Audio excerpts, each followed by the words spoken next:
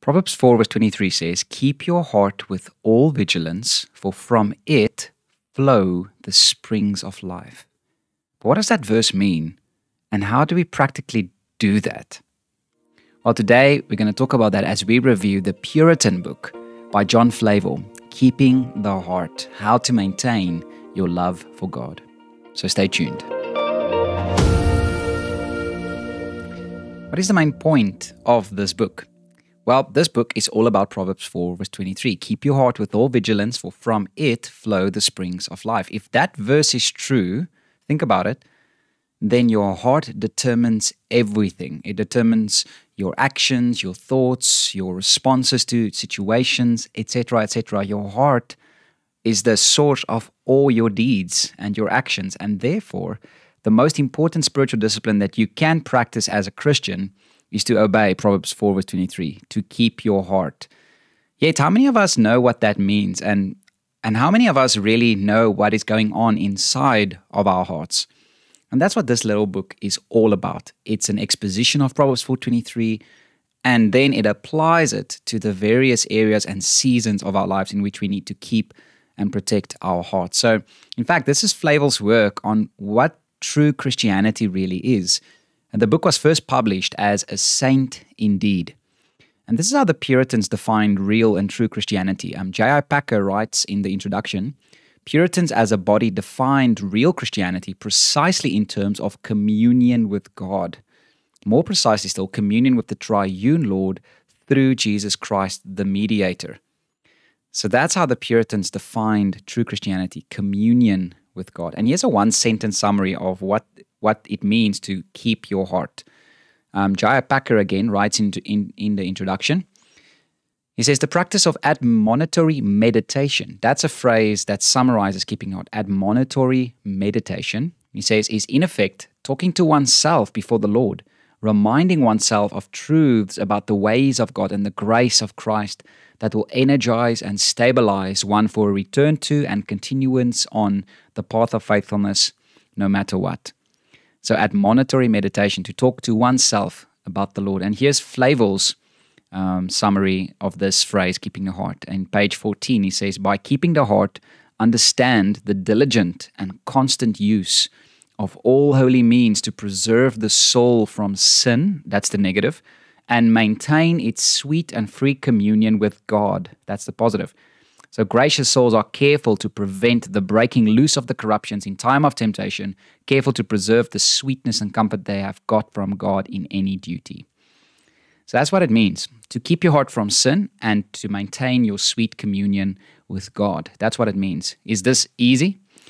Of course not. This is a lifelong task that we need to do as Christians. So the main application of the book, he writes at the very end in page 111, "Reader, methinks I shall prevail with you. All that I beg for is this, that you would step aside oftener to talk with God and your own heart, that you would not suffer every trifle to divert you, that you would keep a more true and faithful account of your thoughts and affections, that you would seriously demand of your own heart, at least every evening, 'O my heart, where hast thou been today? And what has engaged thy thoughts?'" So it's to keep an account of your thoughts, your affections, where they are, and to bring it back to the Lord. Personally, the way I've applied this book is by the habit and the practice of journaling. I find journaling an easy way to keep an account of my thoughts and my affections. So in my journal, I write where my heart has been, what is troubling me, the sins that I've been committing, and I'm laying it open before the Lord, and I'm searching the scriptures for answers. So I think if you do that one discipline, I think it will be much easier to keep an account of your heart and to keep it for the Lord. The structure of the book. First, his introduction, actually, he gives the exposition of Proverbs 4:23. Then chapter 1 is about what keeping the heart presupposes and requires. There he expands on how to do this great task, which we will do in our walkthrough next week. And then reasons to keep the heart, chapter 2, reasons why we should keep our heart. And then chapter 3, this is the main body. It's, I would say, almost 75% of the book is just chapter 3. And this is all the different seasons of life in which you need to be more vigilant to keep your heart And he lists 12 seasons. So if you'd like to see any of these seasons in our walkthrough next week, to see how you can keep your heart in them, please comment in the section below that I can consider including it into the PowerPoint and our walkthrough. So the first season is prosperity. Second, poverty. Personal suffering, when we are suffering. General opposition to the church, when the church is being persecuted as a whole. Personal persecution for Christ. Then he also says worldwide calamities, like COVID-19 and things like that. Season of duty, the time we need to pray and read our Bibles. When receiving injuries or abuses from men, so when people hurt us, and how do we respond to that? Great trials, very similar to personal suffering as well.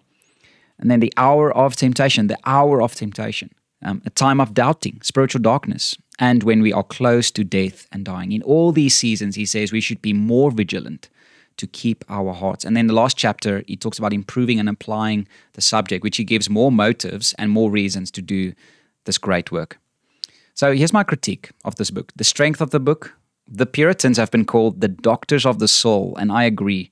They don't just deal with the symptoms, they go to the heart of the matter. No pun intended. They don't just deal with the symptoms of our lives, they really go to the motives, the thoughts, the intentions, the beliefs of our hearts, and then they deal with that. And that's what I find so helpful. That's what I find so helpful from this book, is that they really give you a biblical counsel. And that's my second point, is this is like a mini library or a mini treasury of biblical counseling. If you'd like to know how to counsel yourself, how to deal with others who are in some of these seasons, then this is a great book. And weaknesses of the book, he starts and ends the book with reasons and motivations to keep your heart, which might have been better as one chapter. But then also the book is a bit overwhelming. And I think this is maybe a weakness of maybe all of the Puritan books.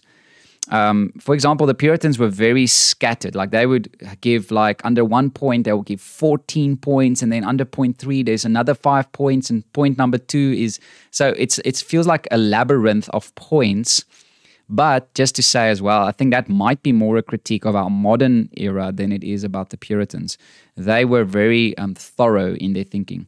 But it might be just a very difficult read. So you can't read it in one sitting. Don't try.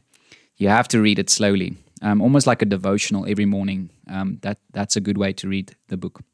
My recommendations, and as I've mentioned, I think this book is great for pastors, for counselors, for mature Christians to help other Christians in these seasons. I think this is a great book to buy, to know how to deal with those different seasons in your lives. But also I want to say, I do recommend this book for all Christians of all stages in their lives. Although difficult read, I believe this might go a long way to help you to love the Lord with all your heart and to love your neighbor as yourself, to keep your heart for God.